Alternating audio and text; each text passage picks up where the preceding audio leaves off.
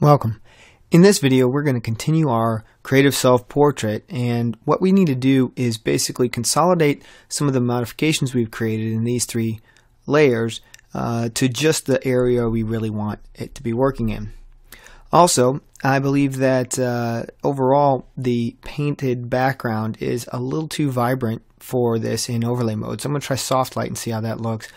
It's a little bit less over the top, so I like that. Now, in order to get this to work, what we're going to do is use our base layer to help us as a map and go to our paint back layer and add a black mask to it. So I'm going to hold down Alt and tap the mask icon, and I'm going to use the brush that I've been working with, which is this 142 here, that has somewhat of a painterly look.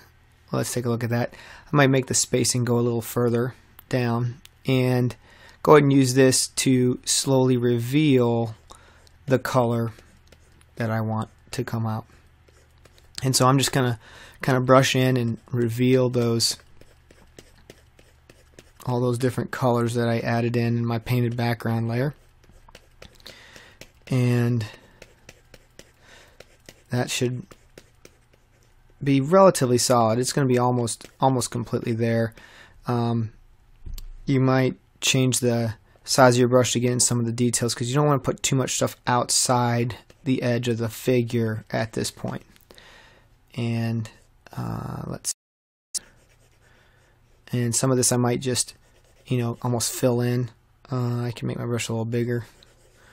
See how we can do on filling that in. So it's definitely bringing some color back in. And you can see the mask is pretty much the same.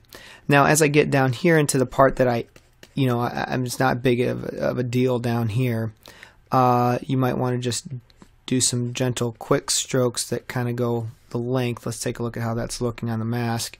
You can kind of see how that's going. And we'll just take this down and see if we can do some shading down our illustration. Alright, let's take a look at how that looks.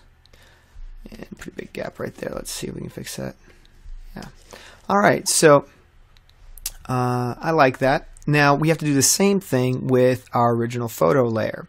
So I'm going to go down to my original photo layer, and I'm going to Alt mask it and paint it back into existence. But this time I'm going to be very gentle. I'm going to slowly bring it in, lower my overall opacity so it slowly comes into play. And you can kind of see the hair. Definitely want to spend some time making sure the hair is there.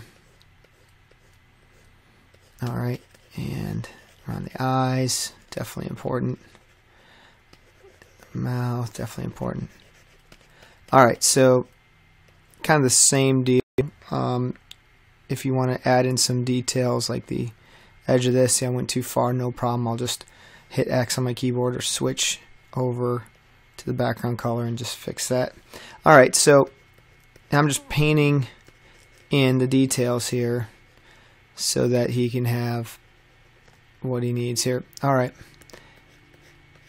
and just a little bit of shading down here, and then do the same thing at the bottom, just kind of painting in to create that mask.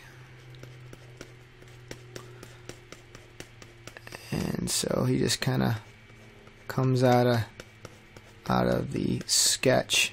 Let's take a look at that mask, see how it's looking. Yeah, definitely spent some more time in the face.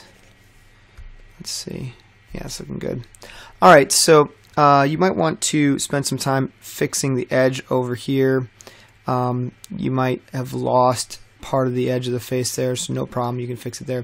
Another thing you do is jump over to your sketch lines layer, switch to the 14 brush, that illustrative brush, and just grab something to kind of just add in some edge here. Yeah, add in some edge here and clean up that side. You might do the same thing on this side as well. Kind of illustrate around some of these things. Kind of do some shading if needed to create your picture. Now, I do think in the end this is still a little bit too overdone on the color. We'll adjust that in a minute. What we'll have to do is create a background first and kind of work on all these together.